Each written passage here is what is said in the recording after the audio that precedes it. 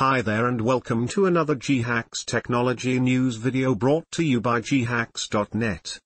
My name is Brian, and in this video, I'm reviewing the file copy software Total Copier for Windows.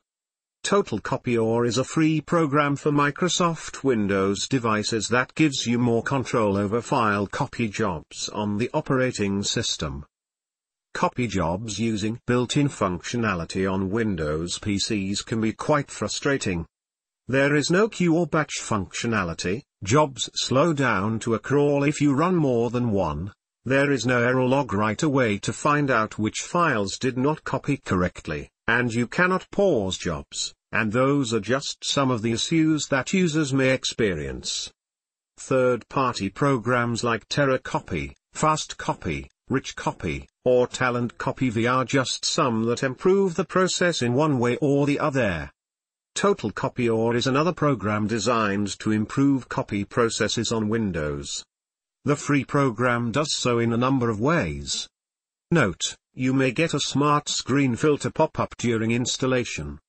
If that is the case, click on the More Info link and then on Run Anyway to continue with the installation. Total Copier registers itself as the program to use when it comes to file copy jobs on Windows. It limits itself to copy jobs from one drive to another, and won't do anything if you copy files to a different location on the same drive. If you copy files or folders to another drive, its copying window is shown instead of the default Windows copy dialog window. The program generates the file list first, and will then copy the files to the destination. The dialog offers more options than the Windows dialog. You find options to pause and resume the job there for instance, and may check the pending, completed and erroneous jobs with a click on the down arrow icon in the interface. This extended interface features a search as well to find files quickly, and options to change the sort order. The latter can be useful to move files up or down the priority ladder. Depending on how you configure the program, you may add new jobs to the existing job while it is running. Total Copier keeps a log of all jobs for record keeping.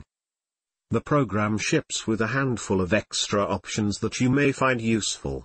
First, it features an auto-resume feature that is designed to pick up copy jobs right where they stopped the last time. If the computer crashes during a job for instance, or if the Total Copier process is terminated, this feature will start the running copy job on the next start of the application automatically. Another option that Total Copier ships with is to add running jobs to the pending list. This saves them there basically, so that you can resume them at a later point in time. You find additional options to tweak the copy job in the settings. There you may change rename rules for old and new files, may change the buffer size, and configure the program to shut down, hibernate or sleep the PC after a job completes. Multi-clipboard is another feature that Total Copier ships with. It allows you to keep 9 records in the Windows clipboard instead of just one, and use shortcuts to save and paste the entries. Verdict: Total Copier took a long time to start copy jobs. I tested this on 3 machines. 2 running Windows 10, and 1 Windows 7, and it took way too long on all of them. I won't go as far as suggesting that this is a general problem with the latest version, but it sure looks like it.